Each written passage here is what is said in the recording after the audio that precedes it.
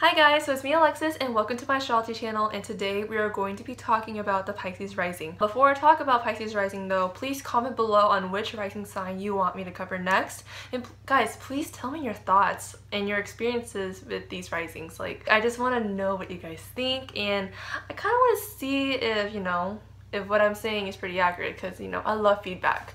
So without further ado, let's talk about Pisces.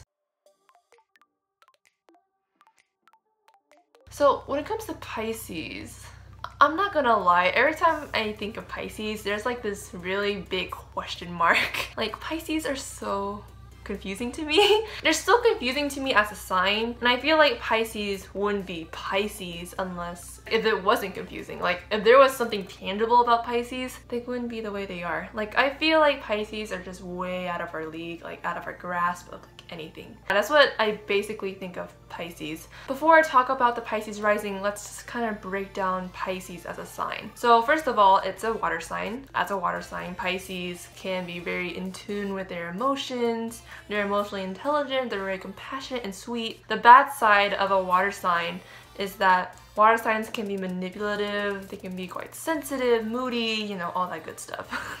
Pisces is also mutable. Since it's mutable, there's something interesting if you have your rising in a mutable sign. Mutable signs are known to be very adaptable, and they can adapt to any situation or environment. And this can be good because, you're flexible, you can just fit in anywhere. But when you're really good at blending in, and when you're really good at just adjusting and adapting to your surroundings, you can kind of get overpowered by other things that are not as blendable. So when you have a mutable rising like Gemini, Virgo, Sagittarius, Pisces, like, you can be easily overpowered by your other placements that are not mutable. This applies to risings because, whenever it comes to Pisces risings, Virgo risings, or Sagittarius risings, or any mutable rising, it's just really hard to just pin them down because they might have other signs that are cardinal or fixed, and I would see those signs first.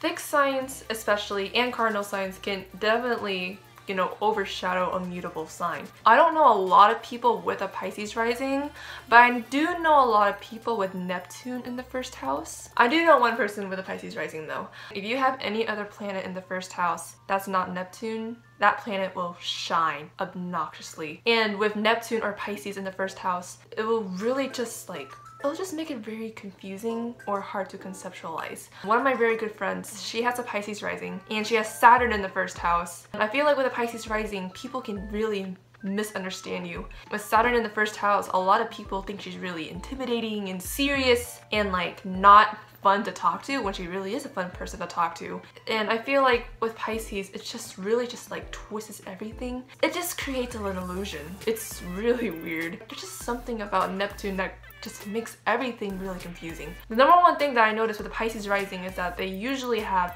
terrible first impressions. People just don't read them right. People who have their risings themselves, they can't really read themselves right either. It's like everyone's confused. As an Aries, that really frustrates me.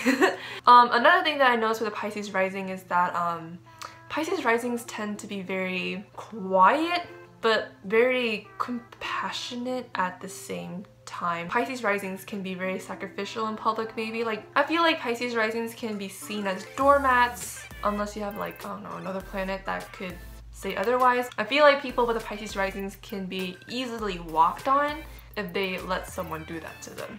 I was talking about Neptune a little bit, and I was just elaborating on how confusing it can be. There is a manipulative side to Pisces, and how I personally see it is that it can manifest literally, maybe some Pisces risings can be very manipulative. I feel like the reason why people can't have a very correct impression on them is that sometimes they can just blend really well because they're also mutable. But with Neptune, there's this ultimate blending ability, if you know what I mean. With the Pisces rising, they can adjust themselves into any situation. It's not like Libra where, you naturally adjust yourself and everybody likes you, and you kind of just blend and you just kind of blend in and kind of ease yourself through. It's not like people don't like you, it's more like you're in the background. I feel like Pisces risings can easily blend into the background, no problem, stuff like that. The difference is that if you're a Libra rising, you just blend in, but you stand out because you're so freaking charming. Some physical characteristics about Pisces risings when I think about Pisces risings, the ones that I have seen when people send me their selfies and they're like, oh, guess my sign. There's like one notable theme that I noticed with a Pisces rising. Like, I'm not gonna lie, you guys kind of look sleepy.